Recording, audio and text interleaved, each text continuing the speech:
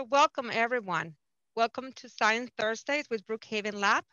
The purpose of Science Thursday is to engage our student and education community in STEM topics by meeting P&L STEM professionals. Learn about more about their work and career path that got them to where they are today. At the end of the 45 minutes or so, we hope that what you have heard will spark your interest in a STEM career and perhaps even consider being part of the Brookhaven Lab community. Good afternoon. I'm Aleida Perez from the Office of Educational Programs, and I'm joined by my colleague, Diana Murphy, who will be manage the Q&A portion of today's discussion. Um, Before I introduce our special guest today, a couple of few reminders. Submit your questions using the Q&A chat section. We will try to get to as many questions as we can today. And if you have any difficulties or with the video stream, you can let IT know by making a comment in the chat section, and we'll do our very best to help. So today I am joined by Kayla Hernandez. She's an electrical engineer at the Brookhaven Collider Accelerator Department, or CAD for short. Kayla is joining us to talk about her work as part of the radio frequency group and her career path, when she and I were talking about getting ready for today's event is something that I think we all should listen to. Welcome, Kayla. How are you? Hi, Alita. Hi, Diana. Hi, everybody. I'm great. Thanks for having me. It is a pleasure. So before we get going, you are a native Long Islander. That's correct? That's correct. Born and raised. Born and raised. So we will get to that path because I think it's important that we hear about it. And you're from Brentwood, right? Brentwood, Yes. Brentwood, Brentwood, born and raised. So, so Kayla, you are an electrical engineer in the radio frequency group here at Brookhaven Lab. There are many kinds and types of engineers. People think, when they hear engineers, they think of trains, right? For our audience, what is an electrical engineer? So electrical engineering is actually a really broad field. There are electrical engineers in telecommunications who work on cell phone towers, kind of like what you think of as like 5G. They talk to satellites up in space or to rockets about to launch. There is power engineering, control engineering, chip design, control engineering. The list goes on forever. But what we all have in common is that our work concerns manipulating electrons, which honestly sounds like magic, but for the most part, electrons are predictable. There are rules electrons like to follow, and if you know them, most of the time, you can get them to do what you want. So you're saying that the electron is what the rules of the electron, the manipulation of the electron is what binds all these engineers together. Am I hearing you correctly? That's it. That's what everyone is focused on. We maybe use different constants. We have different names for our variables, but it's all the same math. All the same math. Very cool. Very cool. That's a good way to put it. Actually, never think about it in that perspective. That's a very good to put it. So you're an electrical engineer in the radio frequency group. You are a member of the radio frequency group. What is RF or radio frequency? So I can show you guys some images to help me have this discussion.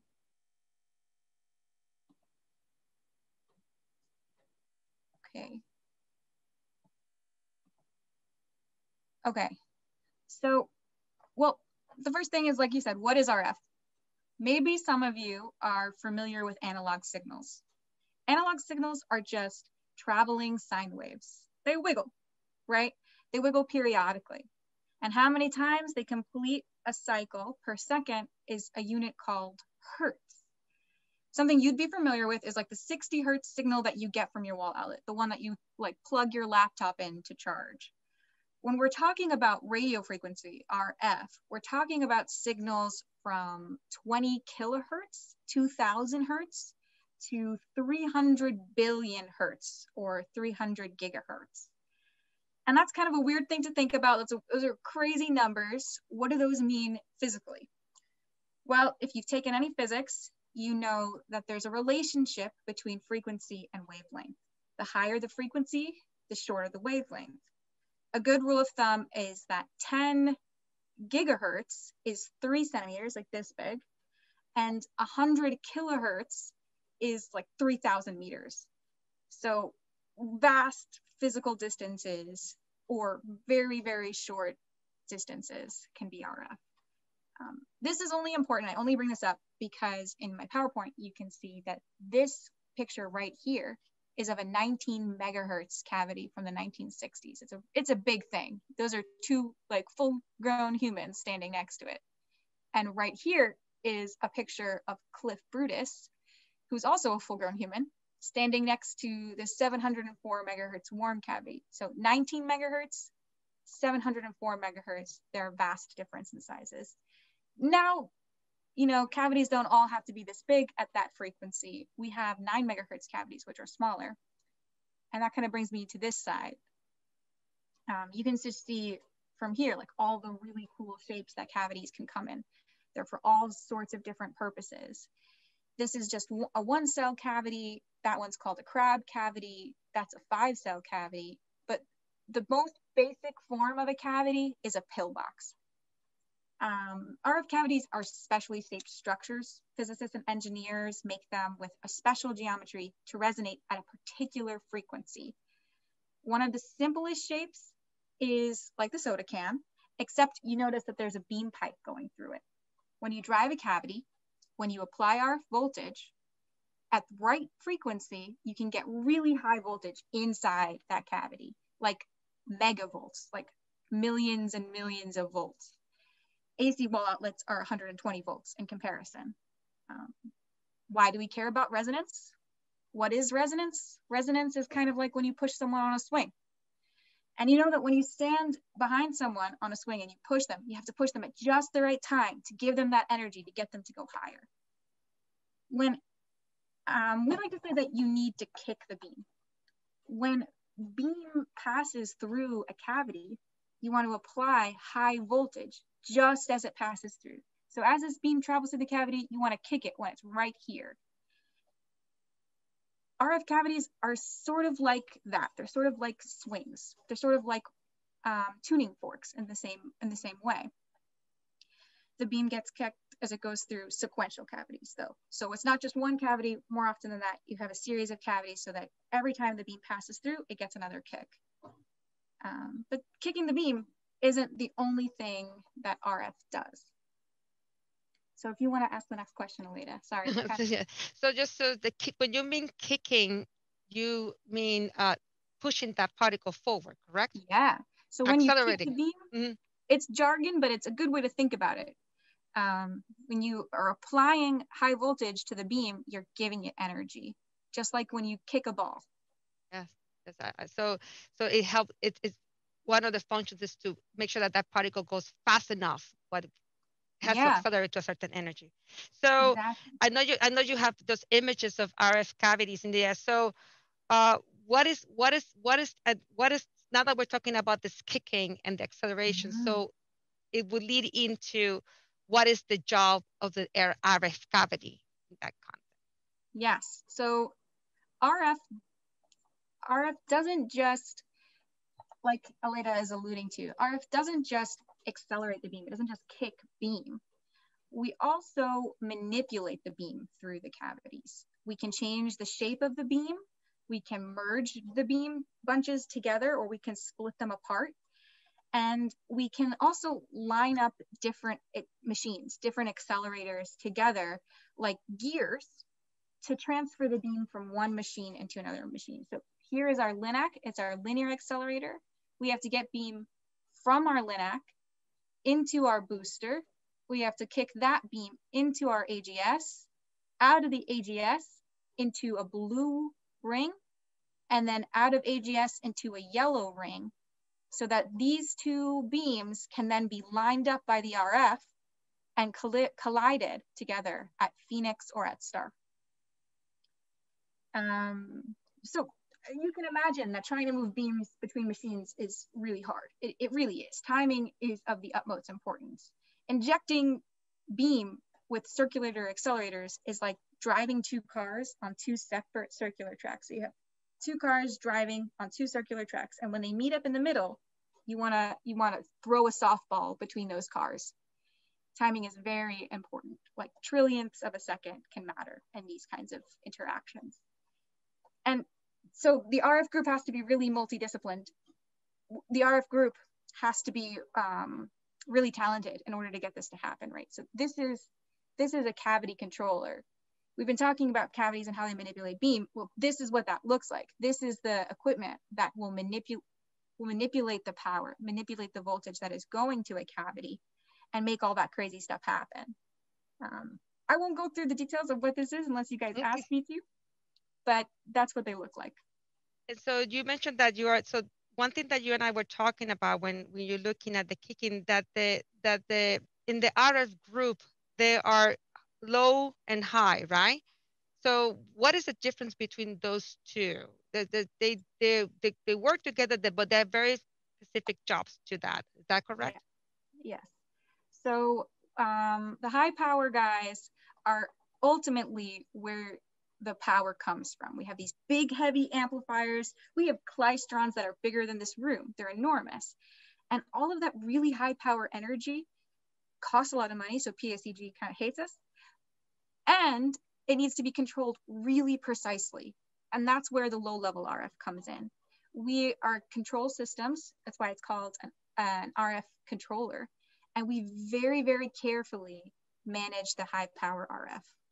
So the low power RF basically, accelerate that beam, and the high accelerate the beam, and the low just making sure that the beam goes where it needs to go, right? Control. We're what accelerates the beam too. So the high power RF is like our puppet. And that's not to say anything bad about high power. That's really dangerous, very important stuff. But we tell the amplifiers when to turn on, how high to turn on, how to ramp, all sorts of things.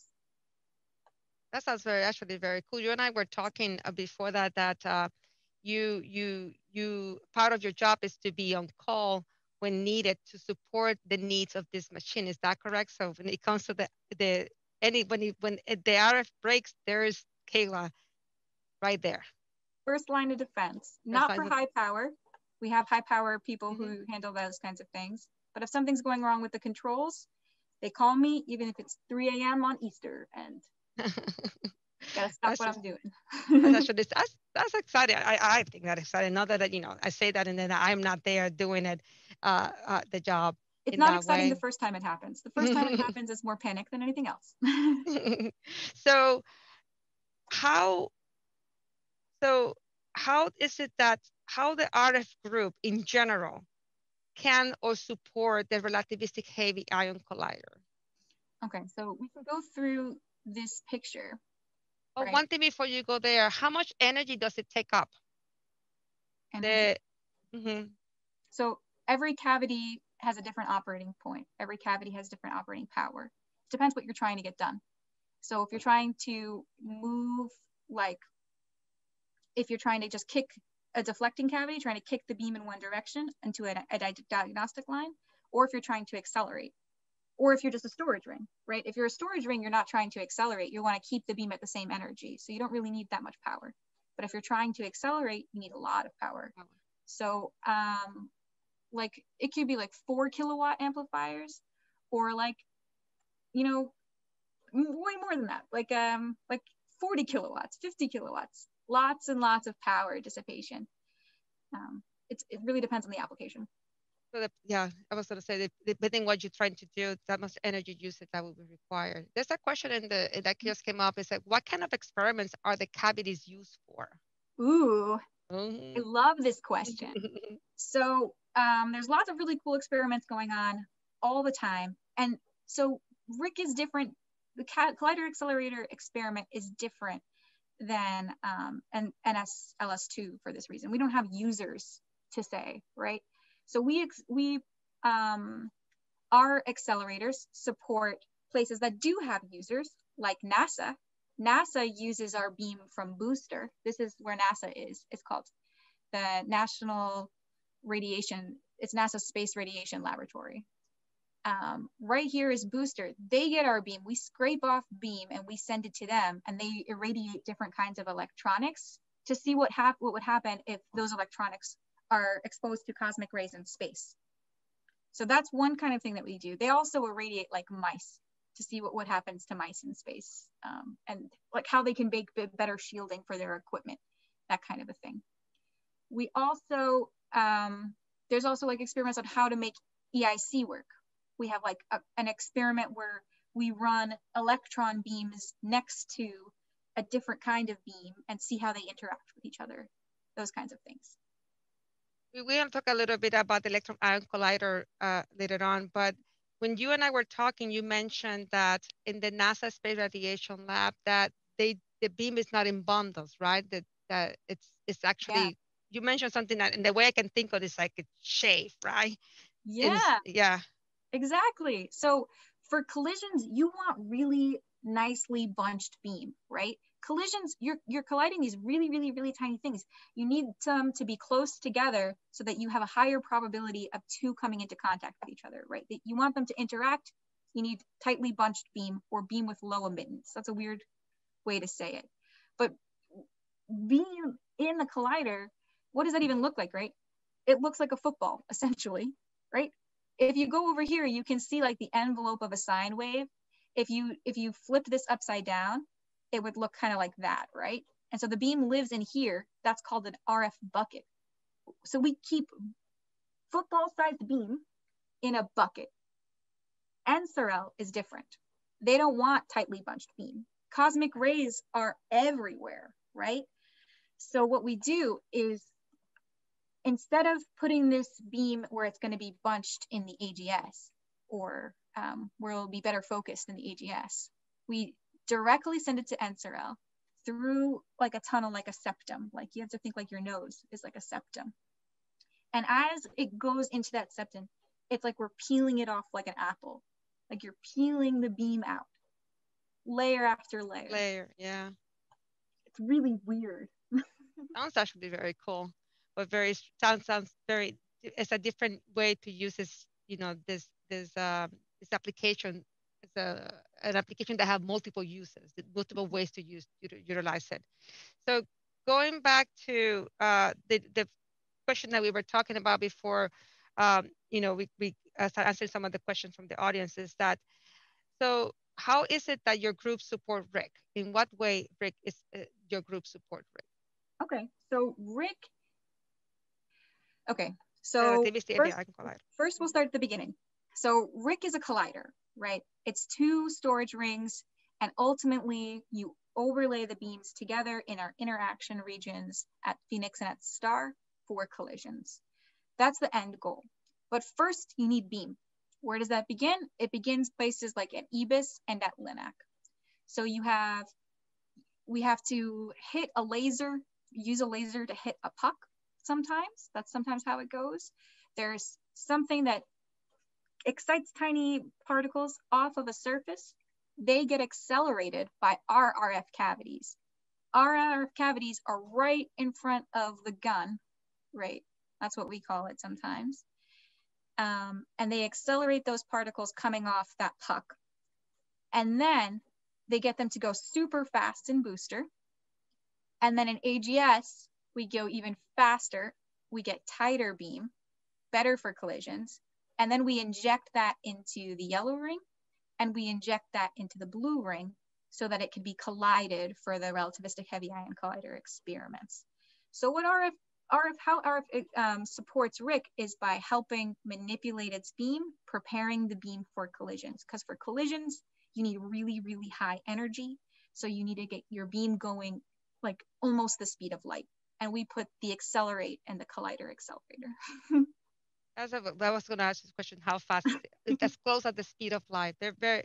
It's actually very exciting. And now that we are moving into the electron ion collider, which is our next big project that we have planned, how is it that your team, their radio frequency group, is supporting those efforts? Okay, that's a good point. So I'll move to this slide. First of all, if you can say a little bit, you know, you're going to talk, go ahead.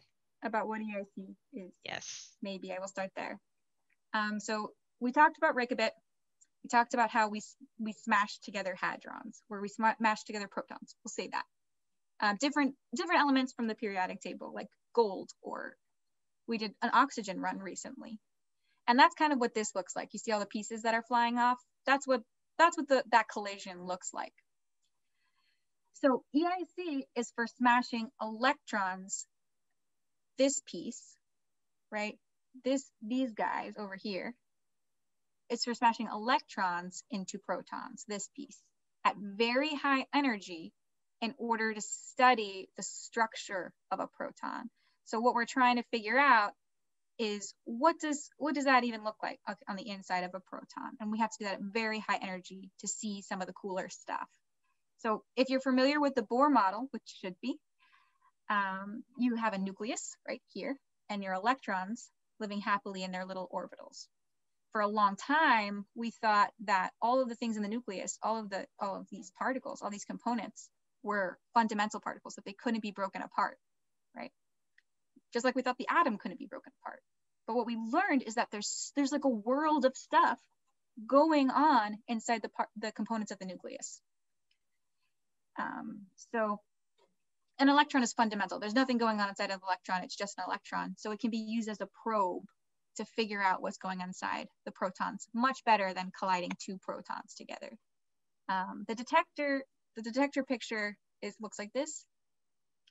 The electron's going to blow the proton into smithereens, and then the pieces will spray out, and then the physicists are going to try to put those pieces back together. That's the puzzle they're trying to solve. So, in what way so what way the RF team then will support that project? Great. Okay. So all the infrastructure that already exists for RIC, this is why our site was really selected, right? Because it was a big competition. They picked us because we had the most infrastructure already in place. And there was a lot of other reasons too. I should not, minimize that effort. It was huge. But one of the reasons was that we have so much already here. So this is a picture of the EIC. And you can see that we have still our LINAC, still our booster, still the AGS, still our hadron ring, right? This yellow ion ring. The new things that are coming in are going to be the electron storage ring, and there's going to be the electron injector synchrotron, which is really just a cool way of saying that's how we're going to get the electrons into the electron storage ring, because first you have to get them at high energies, right? So my group is going to support all of the RF cavities that are going to be needed to accelerate electrons. And we're going to continue to support and upgrade our existing systems so that they can be used for the next 20 years or so. This is a cool cross section, so you can see kind of where it lays out in the tunnel. This is like the yellow ring, that's like the blue ring. This is going to be the electronics injector synchrotron, and this is going to be the electron storage ring. Sounds like a very cool engineering, an opportunity to perhaps come up with new ways as well as the machine gets put together. Electron, yeah, there's so much going on down there. It's amazing, like how many people have to come together to make this thing happen. You talk about unity. I mean, it's beautiful how many people are working on these projects. I have a really cool animation I can show you guys.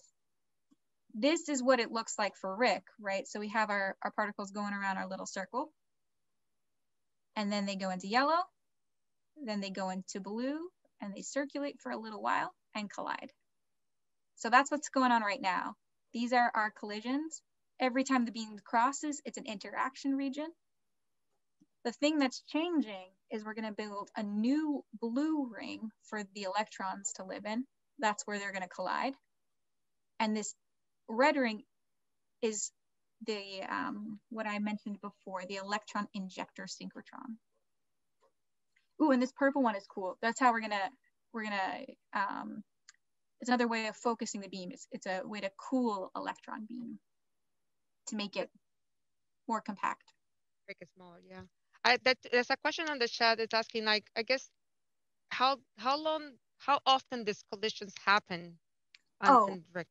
How long does it take for these particles to collide? So we run the collider 6 months of the year. And when we are running physics, collisions are happening pretty much all the time. They're happening very often in any given store. We call it a store. And it's usually like a 12-hour period for collisions for data to be taken. And then we'll stop. They'll change something, like they'll move to a different energy. They want to use a different kind of beam, and then we'll do it again. And then they fill the rings again. That's another question related to what we were just talking about.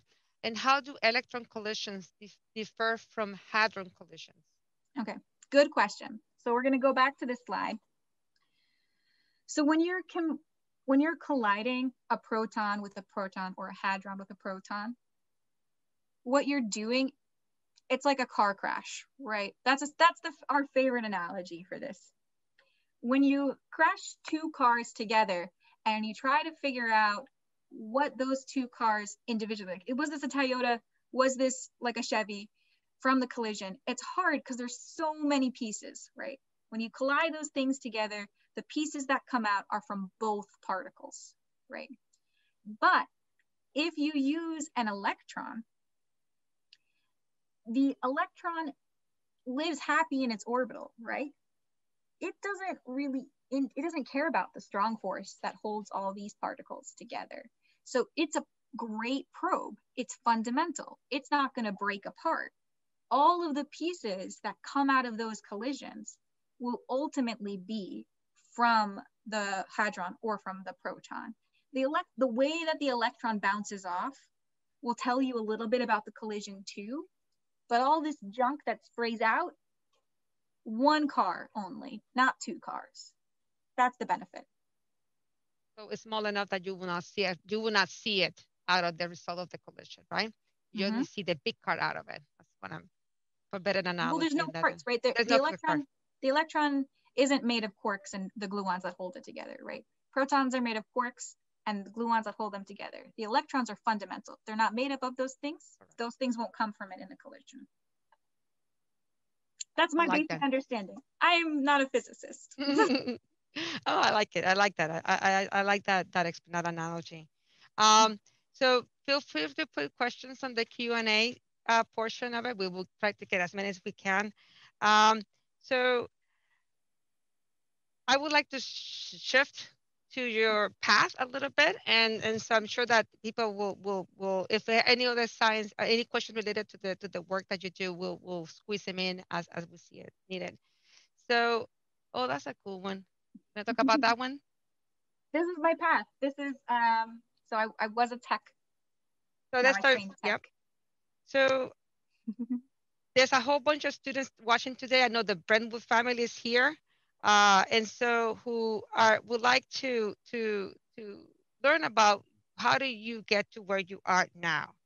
I know you started a BNL in a very interesting path as a engineering technician, and then and that was the beginning of your path here at BNL. We were part of that journey. So tell us a little bit more about that. So you're right. And in truth, I haven't been an engineer very long. It's been like 8 months. I've been at the lab for 4 years though. And a bulk of my experience is as a technician. So as a tech, it's different. The difference is you don't really design things. So I would mark up schematics and build printed circuit boards like the kinds that I showed you earlier. I would test them, and then I would build the house that they live in, the chassis that's like right here, right?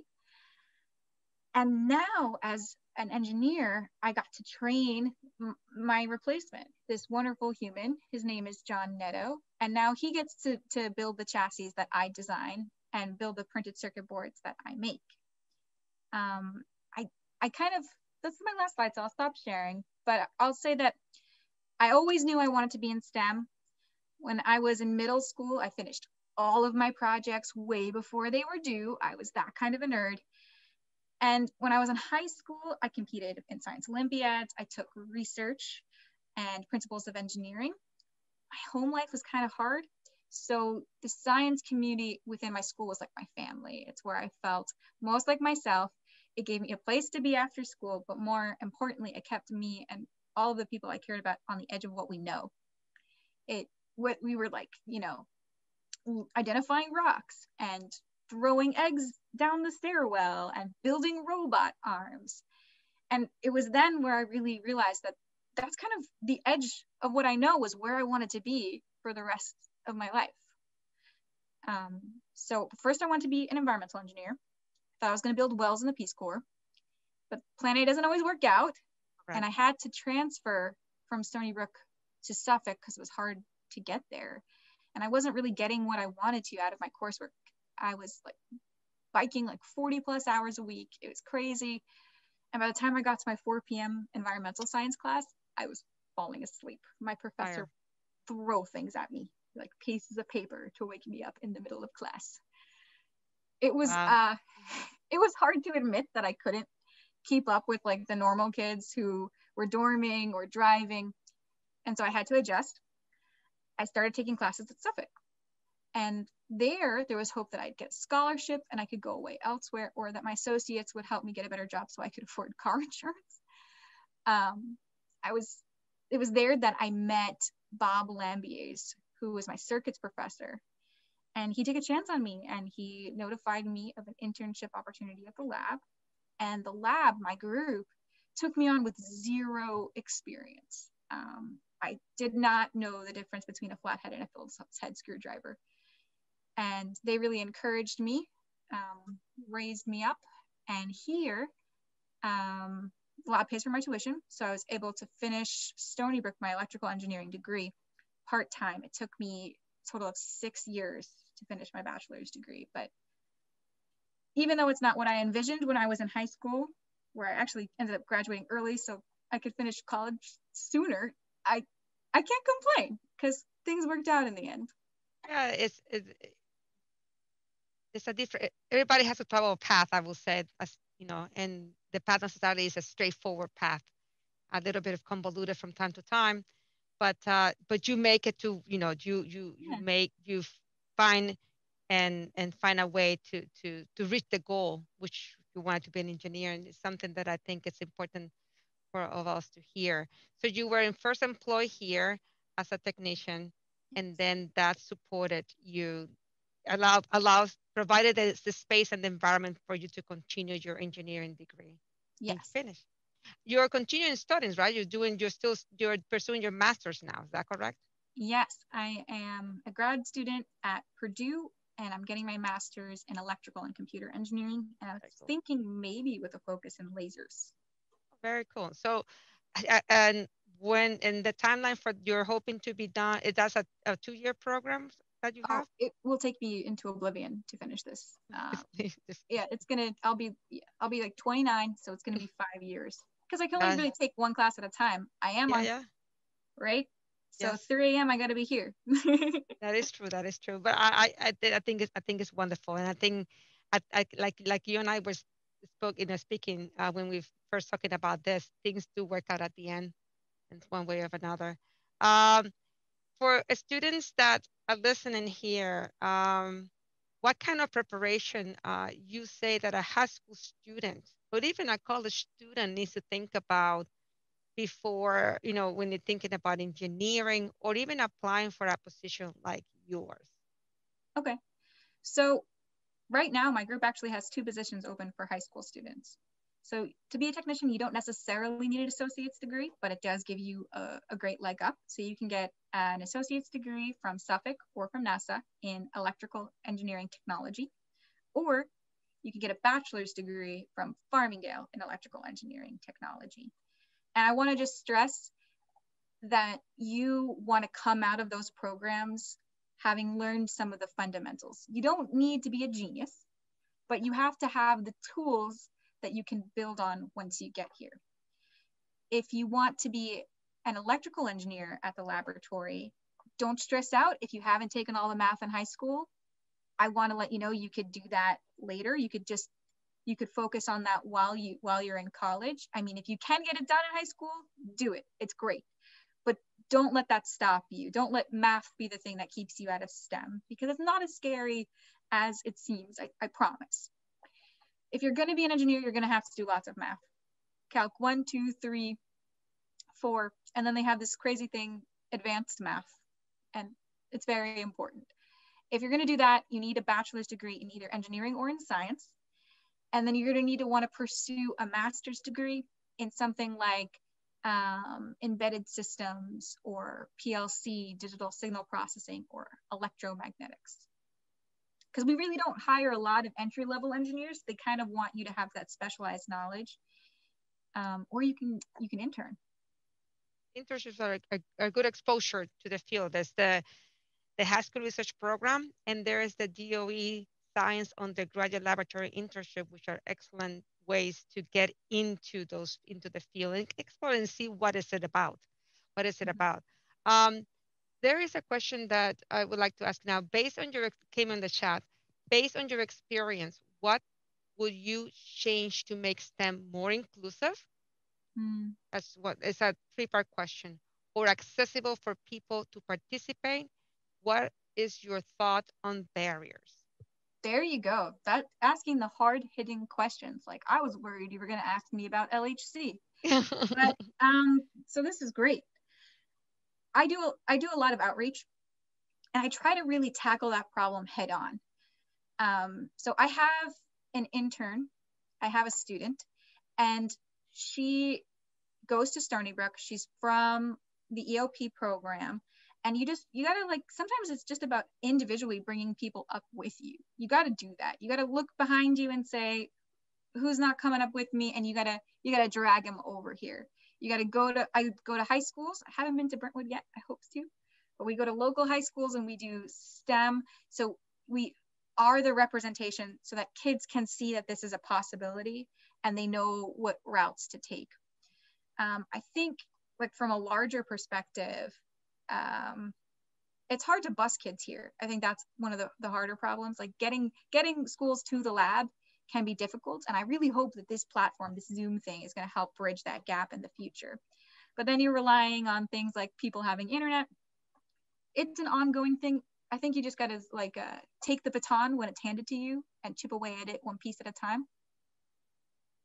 Yeah, no, and I think I think also I will think about it, and also having supporters, right? People who support you and support students and are advocates in that way. You know, our office does a lot of outreach with our community, including Brentwood, and to continue to do that with other schools is very important. And I think individually, students and finding advocates and saying and seeing, having the students see themselves in our faces as a possibility is actually also another way to Absolutely encourage and break those barriers as well.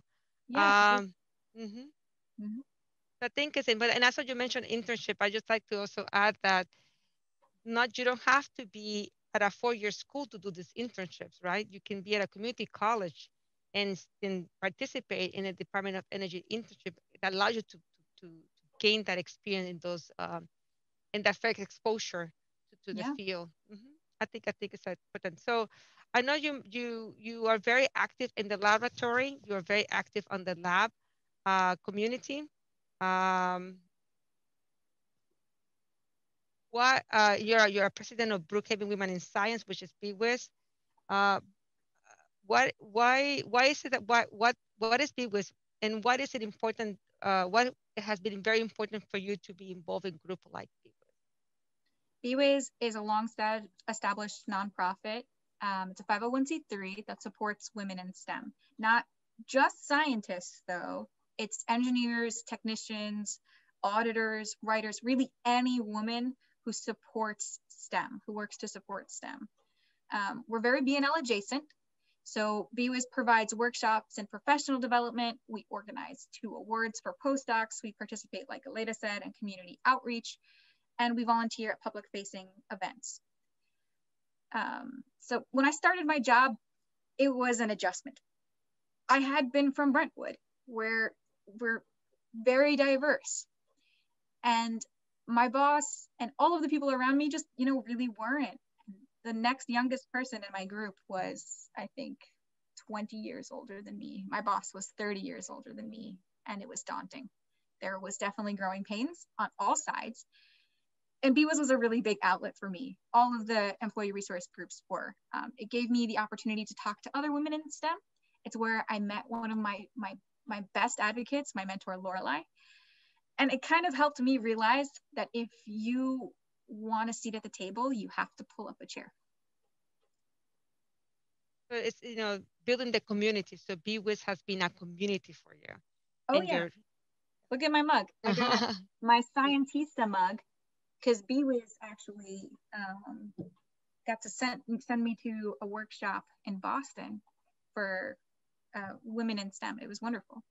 Yeah, the importance of building community again is making sure that you find a community that you're part, that supports you and that makes you be part of the place that you are. There's a question that came out on the chat. Can you speak to the importance of finding your passion and pursuing that for your career and research? Absolutely.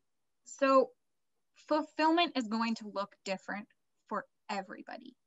And everyone's path, like Aleda has said, is wobbly. No one's path is linear.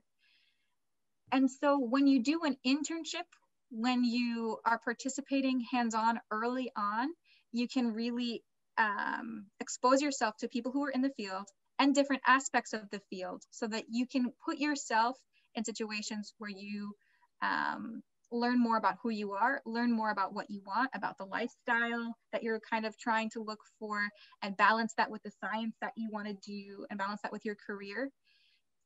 Finding something that you are happy about, that makes your work fun, that you're excited to do every day is such a big part of fulfillment, but I don't want you to say that it's the only part of your fulfillment.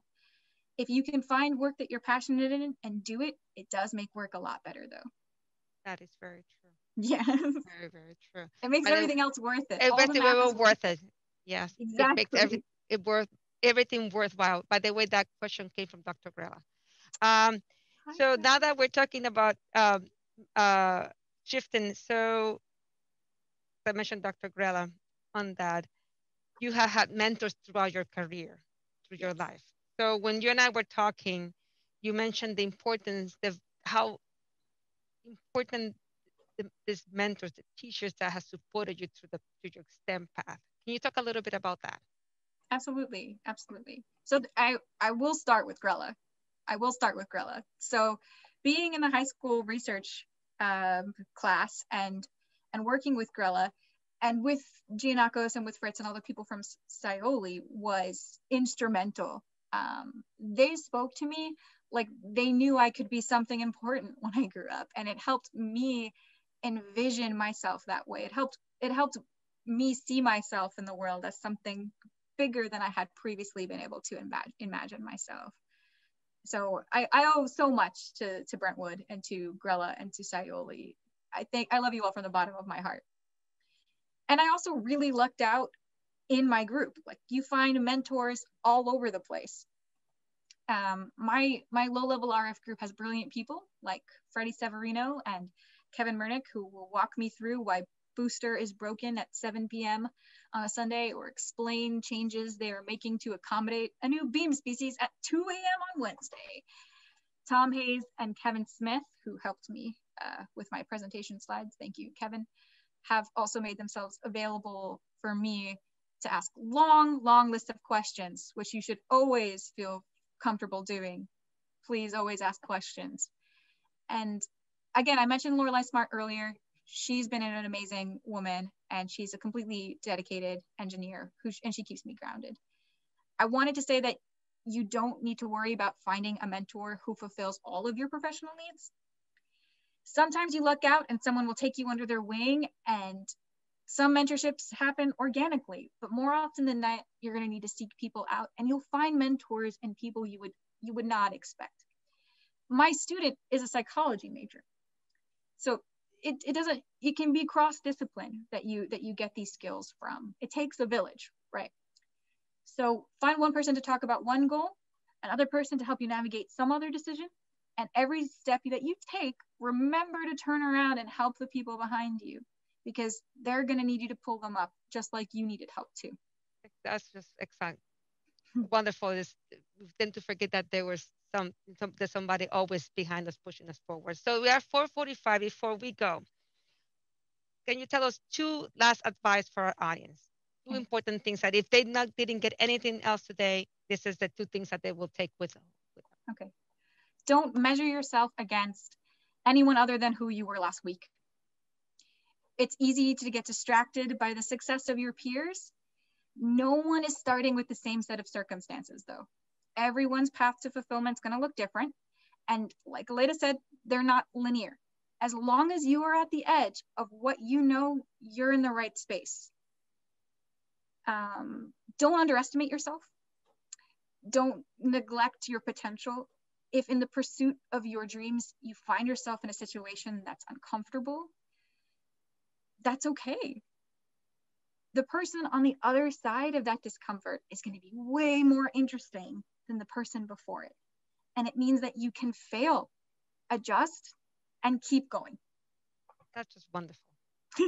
Thank you. Thank you. That's all we have for today. Kayla, I truly appreciative of you being our guest today. I think your advice and your words has a lot of wisdom, and I know they will have a lot of impact in our students that are listening today. Um, at the end, there is there's some struggle, but at the end, there's a light at the end of it. I think it's just a very powerful story to tell. Thank you. Thank you. Then our next Science Thursday is May 20, 2021, same time, and our guest will be James Bianca Rosa from the National Synchrotron Light Source. We'd like to thank Brookhaven National Laboratory for hosting this event today and encourage you to Um, check our programs, research, and internship opportunities, as well as available virtual content on our website, www.bnl.gov/education. Thank you so much. Stay safe. Wear your mask. See you next time.